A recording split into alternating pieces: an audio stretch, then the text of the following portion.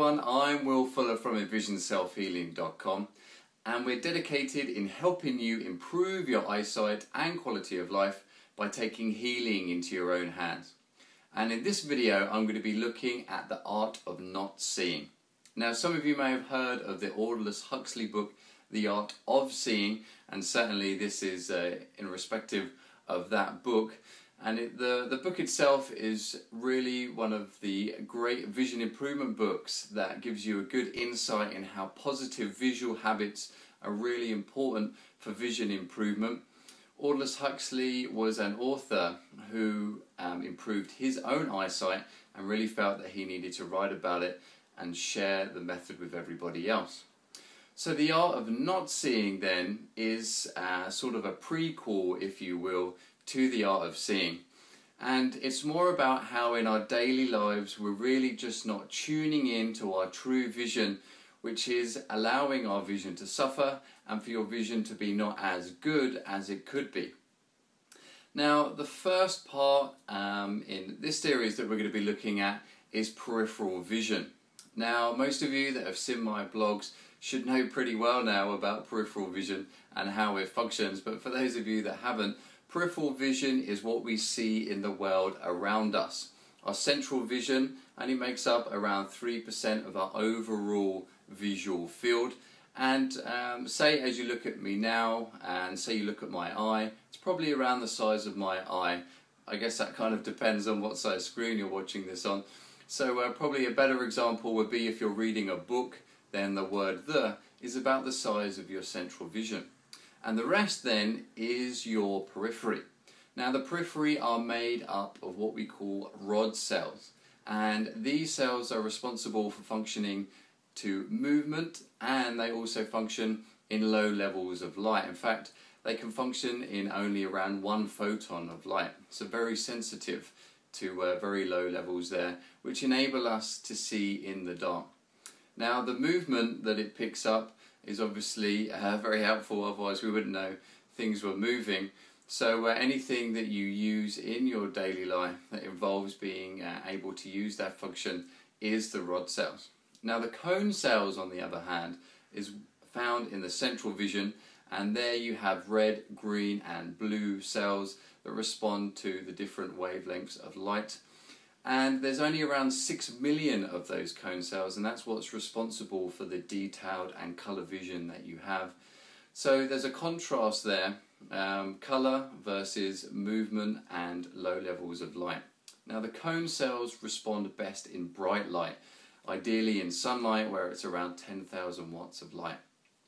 Now, the comparison then, the cones have 6 million cells, whereas the rods, there's 120 million of them in each eye. So you can really tell that vision is heavily weighted over to peripheral vision. Now, if you take an animal like cats, then they are even more heavily weighted in that way. So their vision, their central vision isn't as good as ours. They don't see as clear as we do, but they've got more rod cells, they've got more peripheral cells, so that means they see better at night, and it also means that they're going to see better movement, which is why I guess they're good hunting animals. Now, you can tell then that vision is heavily weighted over to one side, but if you think about our everyday lives, we really mainly focus on our central vision. And if you think over the last 150 years, where literacy has really been made such a more important role in our lives, and that is what sees the detail, that's what we read with that central vision. So over the years, we've really heavily weighted the percentage of where we're using our eyesight in the central vision. Now, if you look at the last 20-30 years with all this great technology that we're experiencing, this big boom in the internet and smartphones and all the rest of it, we are now overusing our central vision really that much more, and we don't need to pay attention to the world around us. If you think of it, if you're playing Angry Birds on your phone, on your iPhone or whatever phone, then it doesn't matter what's going on around you or what the person's saying or doing to the left or right. The only thing that you're interested in is focusing on the thing that's right in front of you, firing some birds over some bits of wood and trying to kill some pigs. So the world around you just doesn't matter. So it means that our brain and everything else is focused just on the central vision, and it means that we switch off from our periphery. Now over time this becomes habitual, and it means that in our everyday lives we're really not seeing the world around us. Now obviously for a lot of us, you're still using it with things like walking down the road, and say if you cross the road, obviously it's a very important part of your vision to know whether cars are coming or not, although they do say to look left and right, which is your central vision. So it's difficult for someone like myself because I have retinitis pigmentosa, which means that I'm not used to having that periphery, and even though it's starting to wake up slowly, I'm still not used to fully using it in order to pick up the world around me. But I would imagine for the majority of people, you're still using your periphery on a basal level on a day-to-day basis, but you're not using it as much as we used to do. If you think about when you're out, not when you're out hunting and gathering, but when our ancestors used to go out hunting and gathering, peripheral vision was such an essential role in survival.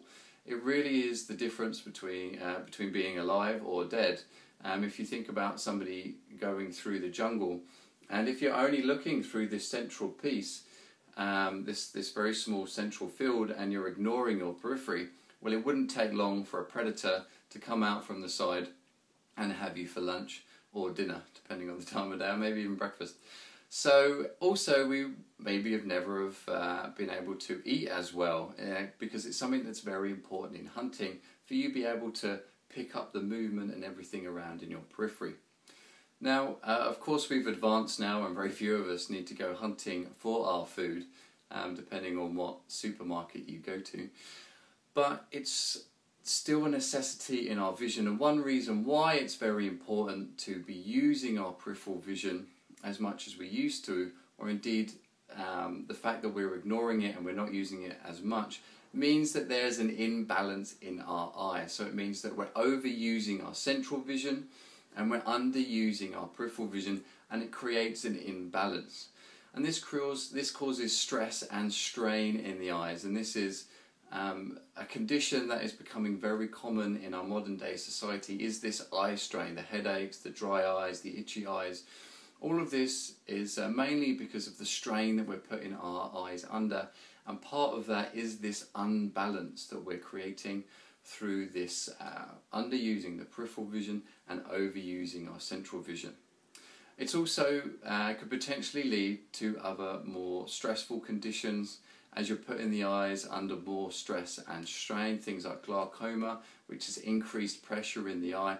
If you think you're building that strain up, then the pressure can increase, and that can just have an effect on the eye. So it's important that we try and keep this balance between the two. Now, I'm not asking you to give up your iPhone or the computer, or certainly we know a lot of time if you're sitting working trying to get something done, if you're paying attention to the world around you, then it's very difficult to get that done. Sometimes you could argue that daydreamers are probably going to be the ones with better vision than those that are really focusing, because it means they're going to have that more equal balance. But that's not an excuse to not study. If you're somebody who's still studying and you're watching this, that's not an excuse. But it means that you need to be able to work positive habits into your life so that you can still concentrate, get your work done, but should be tuned into the world around you. So just a little bit of information there on how we're overusing our central vision and underusing our periphery, and how indeed it is very important for you to try and keep a balance between the two. One way is, if you're not incorporating it into your life, is to also do the peripheral vision eye exercise. You can find that in the eye exercise tab on our website at visionselfhealing.com. And that's basically blocking the central vision and stimulating the periphery. And that's just a way of resting the central vision and stimulating the periphery, which is a great rest during the day, and also a very good study rest. Or if you're using your computer quite frequently, then that's an excellent thing to give yourself a little break from the strain, and you should definitely feel some rest in your eyes when you do that. So I hope you enjoyed this video and you were able to absorb some of the information on how we are creating an imbalance in our eyes, and how in fact we are achieving the art of not seeing and that it can actually have a bad effect on our vision, and that really we want to be thinking about bringing that balance back so that we can start using our peripheral vision again and start resting our central vision to really help rest the eyes, reduce strain, and of course improve your eyesight.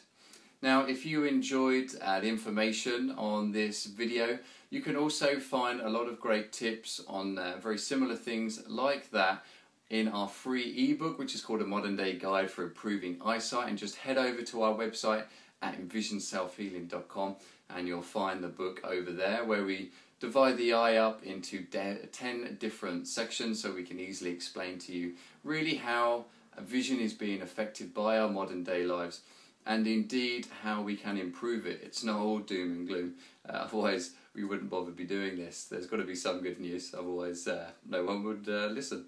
So you can also get some great tips on my Twitter account, William Fuller EN, and I regularly update some tips there on how you can improve your eyesight. So you can follow me over there on Twitter. You can also look me up on Facebook, William Fuller Envision, and indeed head over to the Envision Self Healing Facebook fan page. Like us over there, and you can get some great information, some questions that people are also asking through the Facebook fan page, and some pictures, etc., on how Richard and I are getting on with our vision, and also how we're pushing our work forward. You can also subscribe to our YouTube channel and get all the latest videos that we release regularly at envisionselfhealing.com. So I hope you enjoyed this video, and happy healing.